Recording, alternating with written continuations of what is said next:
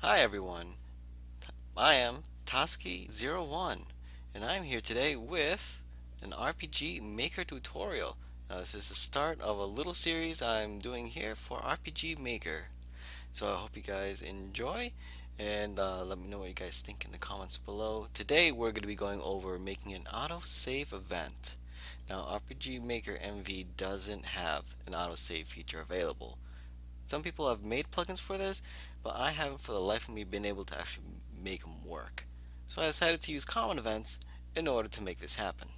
So without further ado, let's go ahead and get this show on the road. Now, this is actually my first YouTube video here, and I plan to do some other series involving RPG Maker games, and other pixelated style graphic games and so forth. So in our common events, I have here common event 51 that I've called AutoSave. Here I have created a script where it's just 3 lines. The first one is an if conditional where we are going to the data manager and we're going DataManager.lastAccessedSavefileId.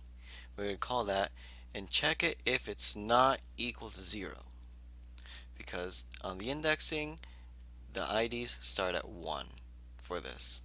So once we make sure that it's not 0, we call the game system $GameSystem.onBeforeSave. Now what this is going to do is it's going to actually let us to successfully create the save file once we actually call the data manager to save it. Otherwise, without that line, if we load up the save data from this event, it could be corrupted, it ain't gonna work, and no one's gonna have a good time. So lastly, we're gonna end it up with DataManager.saveGame, and in parentheses, we're gonna call again the data manager last access save file ID.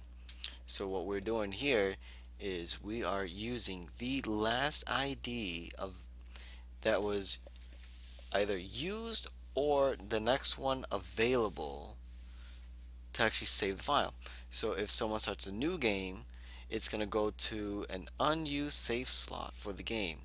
Otherwise, if a player is continuing off a save file that they just loaded, when this event's called, it's going to use that exact same save file ID. So that is pretty darn nifty. So feel free to copy all that as we go along. So now the next step here, on this little map, I have an event on this statue here where I do a simple text prompt and with some choices where I'm going to say it's time for an autosave. And my choices are either yes or no. So when I select yes, I'm going to call my autosave event, and then I'm going to show text done. Otherwise, no, I'm not going to do anything. So now, there's a quick comment here. With done, it's going to appear every single time that I'm going to load this file. So if you are doing certain cutscenes that you want to do, say it's an intro for a boss or something, and the player loses, and oh no, they forgot to save. Well, if you do this, do that cutscene after you do the autosave, the player isn't gonna have to worry about actually losing any of the progress up to that point. So it's kind of nice.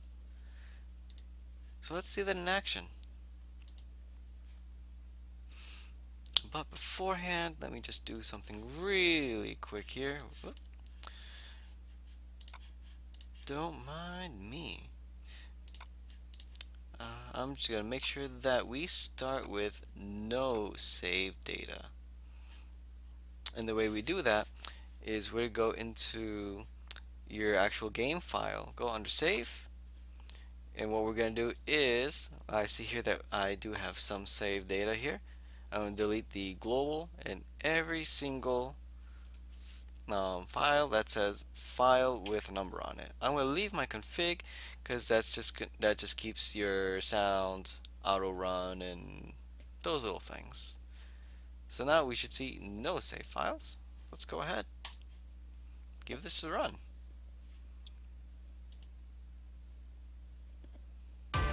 So first we're going to select continue. Okay, so I see. So it looks like they didn't clear it out, or I cleared out the wrong.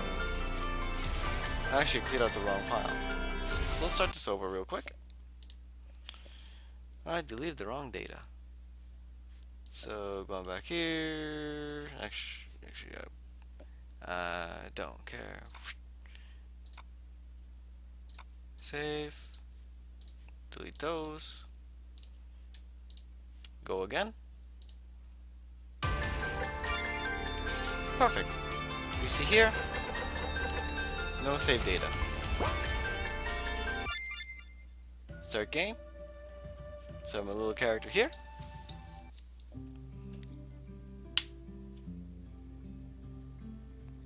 So let's go over here on this side. Let's talk to the statue. And we're going to select yes. So I see done. Great. Let's end this game. So now we just see a new file on the continue. Perfect. So let's see if it loads up. Perfect. And like I expected, we get the done message. So since we loaded a file, let's see if the autosave goes back and saves over this file once more. Yeah, go move, yeah. So we're gonna say on this side. So we should see the time change, and then when we load up the position change of our character. So now our time is increased. And now we're on the other side, and we still get the done message. Pretty nice. Let's end this game and start a new game and do the same thing. This time we're going to the front of the statue.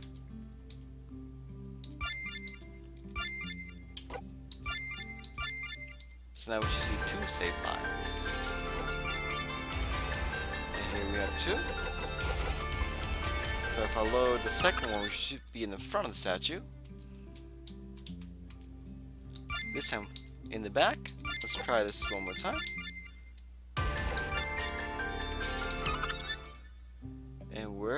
And we come back to the back. Let's check back on our first save file. And we're still on the left.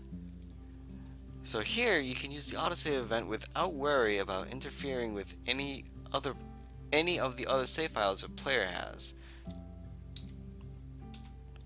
So I hope you find this tutorial very useful in your game development in RPG Maker. Let me know what you guys think in the comments below.